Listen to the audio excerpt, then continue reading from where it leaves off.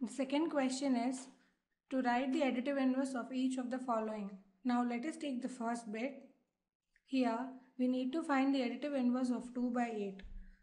For every rational number a by b, there exists another rational number c by d such that a by b plus c by d is equal to 0, which is equal to c by d plus a by b.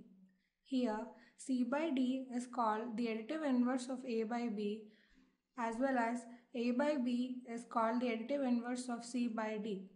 Here now the additive inverse of 2 by 8 is minus 2 by 8, as 2 by 8 plus minus of 2 by 8 gives 0. Therefore, the additive inverse of 2 by 8 is minus 2 by 8.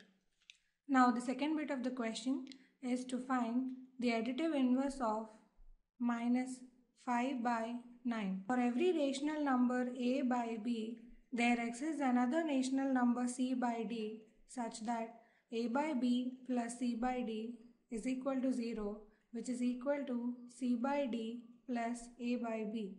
Here c by d is called the additive inverse of a by b, and also a by b is called the additive inverse of c by d.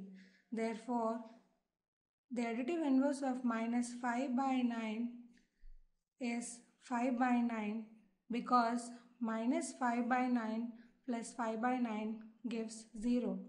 Therefore, the additive inverse of minus 5 by 9 is 5 by 9.